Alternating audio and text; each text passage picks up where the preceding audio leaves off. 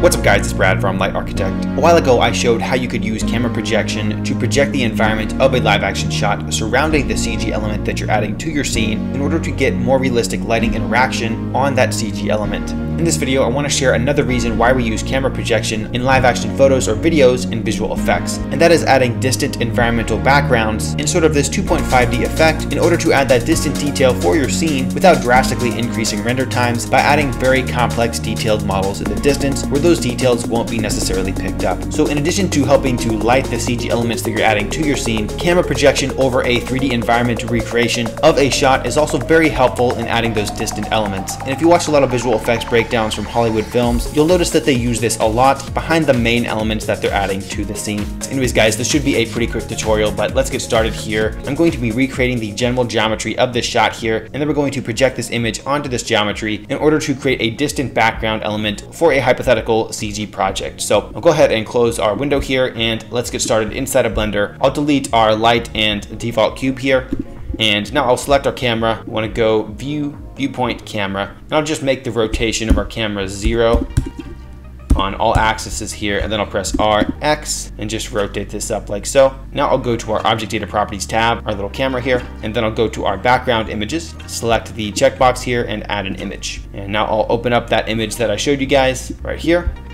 And we have that background image as reference to recreate the geometry of our shot. So I'll just drag over our camera here, and I just want to match the general perspective of the shot for now. So maybe just rotate our camera up a little bit like so. And now let's go ahead and generally recreate the geometry of this background photo here. So to do that, I'll just use a basic plane. So I'll press Shift A, plane, and then I'll just move this out here, scale it up quite a bit, like so. And we're just going to recreate the geometry of our foreground elements all the way up to the mountains here. And then we're going to add another plane for our sky in the deep background. I'll go ahead and just scale this up, the Y-axis. Then I'll just go into edit mode real quick, select these back two vertices, and I will scale this out so we cover our entire area. And then at this point, I'll press E and extrude this up a little bit to where our mountains will be.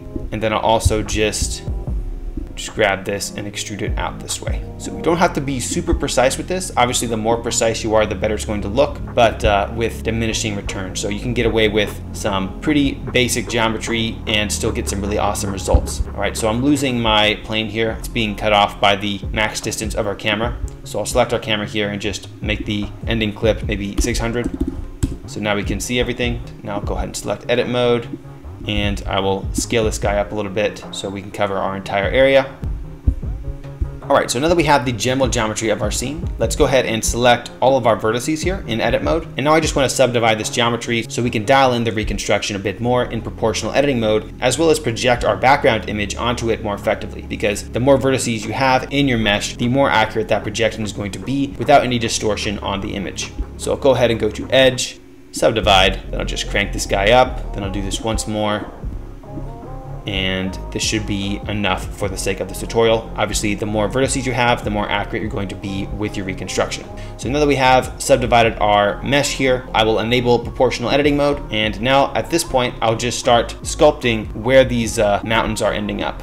So I'll just scroll in here and I'll just start generally finding the shape of our mountains here. And again, you can be more or less accurate with it depending on your own preferences of detail. So I'm just grabbing these vertices in proportional editing mode, and then I'm scrolling the scroll wheel here to grab more or less vertices from the mesh. That's how I'm getting the varying detail whenever I grab the mesh itself. All right, so now we have some general geometry matching our mountains here. And then I also might just drag down some of this foreground geometry a little bit, just so we have a little bit more shape here, a little more variation anyway. Drag these guys down a little bit, this guy here. Just drag some of the foreground elements as well, kind of where the where this water is. Now, the closer you are to the camera, the less the projection is going to work, just because the parallax will be more prominent, which is why this is generally used for deep elements. So probably the cutoff here should be around where this lake is. So any CG elements that you're adding to this shot will hopefully hide that seam so that the parallax isn't so prominent, but this is kind of up to your discretion. All right, so this is looking pretty good for the sake of this tutorial. Now we have some general mountain reconstruction here in the deep background and some foreground variation. So now let's actually get to the camera projection part of this tutorial. So I'll go back into camera view here and we'll go to edit mode once again. We'll select all of our vertices here, and now we'll go to our material properties tab. I'll add a new material and I'll change this surface to emission, and we'll change the color to image texture, and then we'll add our background image right here. And now what we want to do is, with all of our vertices selected, I'll just press U and then I'll click on project from view. And now, as you can see here, if we go into rendered view, we actually have our mountain geometry projected on this plane here. Now, this is the parallax that I was talking about. This projection is only going to work from this main camera view. So you can see that if we push in, it'll work okay. But as soon as we, start dragging off to the side here, we're gonna start losing that detail. So this technique of camera projection is really meant for those deep background elements that just need a little bit of 3D parallax to them, but they're not totally next to the camera where that parallax will be totally seen. So now we have a pretty nice looking mountain projection here, which we can use as a distant element in our scene. Now we also need to recreate this sky of our scene. If that's going to be even easier, I'll just press Shift A and I'll add a very basic plane to our scene. I'll just scale it up here and add it behind our mountain projection, rotated on the X-axis 90 degrees. Just scale it up a little bit and bring it up like so, and just fill up our space here. And now I'll go into edit mode again. I will subdivide this plane as well, just a few times here. And then again, I'll press U, project from view, and then I'll add that same material to this background plane. And now, if we go into rendered view, we have something like this. So you can see, we kind of see that mountain show up on the projection of our background plane as well. But an easy fix to that is maybe just scaling up our sky image a bit and bringing down that deep background plane. So now we can actually do a little parallax move without those mountains of the plane being totally seen.